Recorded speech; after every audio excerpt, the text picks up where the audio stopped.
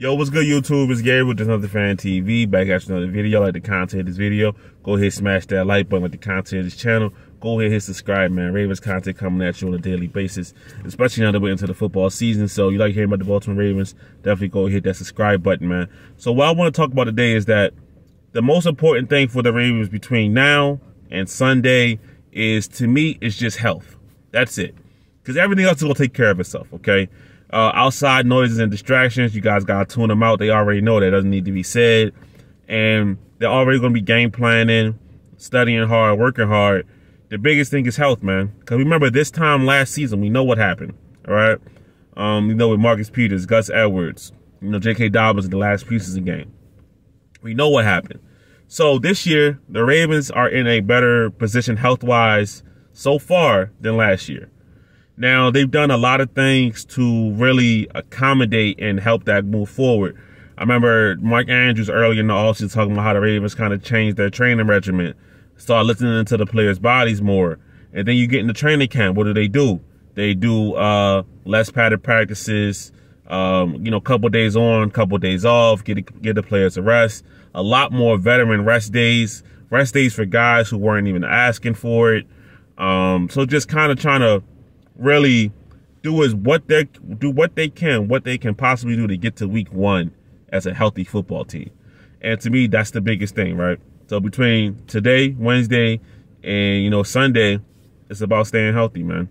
So obviously the Ravens are still going to practice hard, still prepare hard, but a lot of stuff right now it's been installed, is in. It's about the mental stuff, right? What can the Ravens do?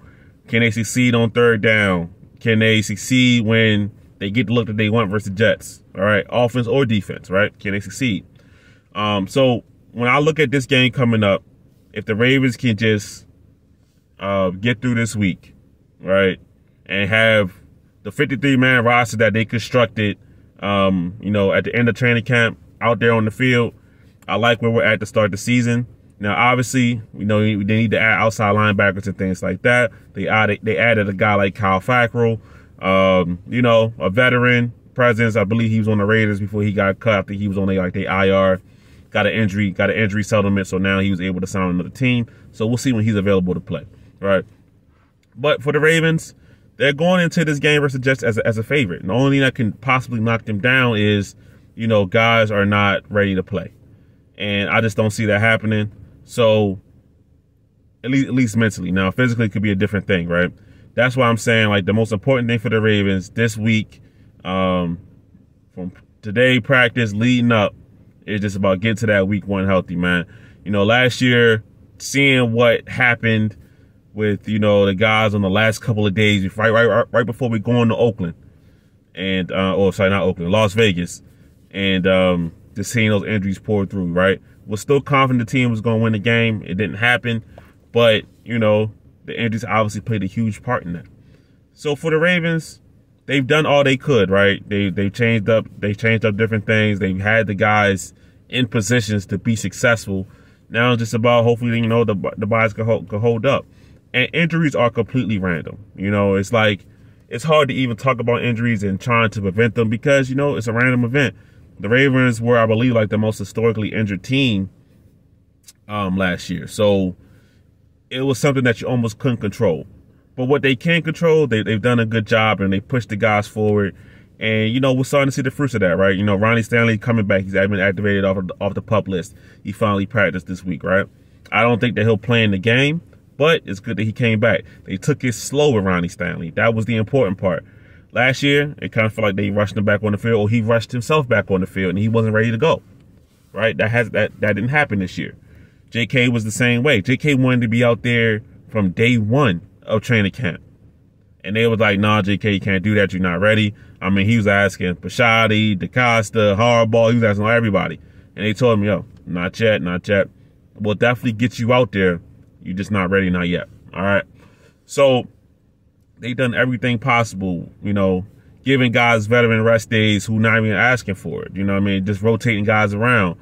Padded practices on and off, as I've said before, the Ravens have put themselves in a position to where they've done everything possible to get to week one healthy. And then from now on, You know, it's what happens. What happened is what happens in the season. You feel me? Like, it is what it is.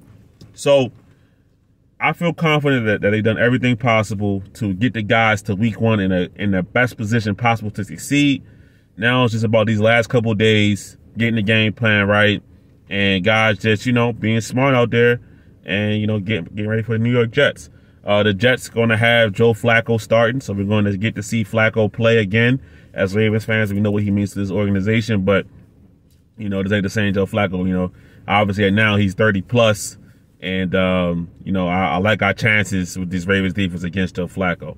But at the end of the day, between now and Sunday, right before kickoff, it's all about health and recuperation for this Baltimore Ravens team.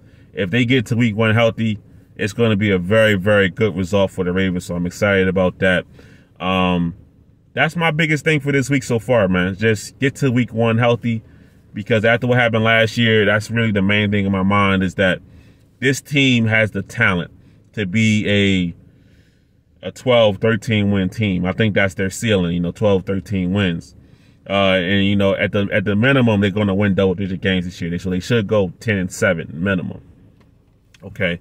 Only thing that can hold them back, you know, is little mistakes here and there, maybe dropping games versus teams that they're better than, which we've seen before in the past. You know, it's not a completely unprecedented thing for the Ravens. But mainly, I would hate to see injuries get in the way of what this team could be again. I don't think that's going to happen.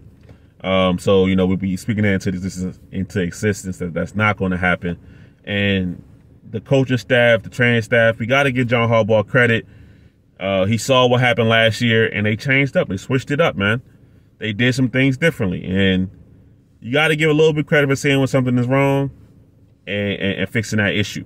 So hopefully this issue doesn't rear its ugly head again and it stays resolved, and that the Ravens come into this game versus the Jets as healthy as they can be and ready to roll, because if they do, it could be another how we opened the season versus the Dolphins in 2019 kind of beatdown, man. That's what I'm hoping for, right? So that's my most important thing from now until Sunday. You know, you guys definitely like, comment, subscribe. Tell me what your most important thing is between now and Sunday for the Ravens. And, yeah, we'll talk about it in the comments, man. It's your boy Gabriel, just another fan TV. I'm out.